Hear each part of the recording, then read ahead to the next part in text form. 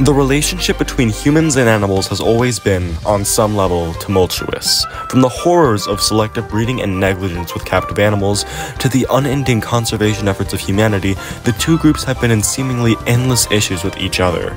And there's no better way to illustrate this than to look at the ever-shrinking population of the vaquita. The vaquita is the smallest marine mammal on Earth, and is only found in an unusually small portion of the northern Gulf of California.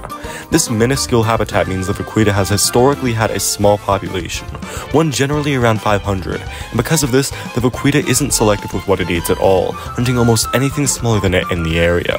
Also notable is its sociable behavior, and the rare trait amongst porpoises of lacking a beak.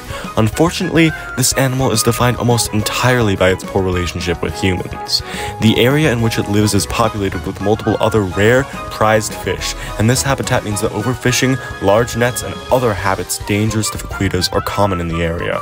These fisheries have led to the population of vaquitas dropping from an estimate of nearly 600 in the 1900s to less than 10 today. The vaquita is the unfair and unlucky victim of human activity. Recently, conservation efforts have begun, with fishermen not allowed in vaquita territory and normal migratory predators of the vaquita, such as sharks, being excluded from the area. Still, until the vaquita resurges in population and social activity, it will remain the poster child of the cruelty of overfishing and human contact with nature.